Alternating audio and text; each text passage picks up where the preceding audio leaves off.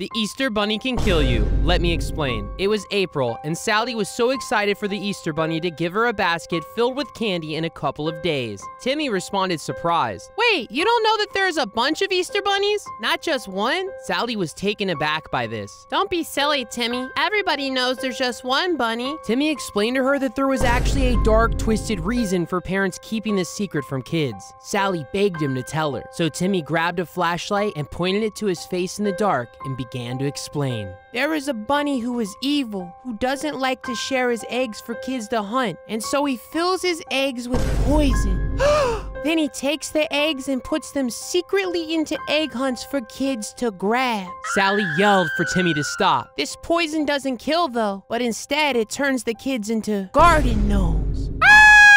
Sally ran out of the room, frightened for her life. Like and subscribe if you want to be protected from the evil bunny this Easter, because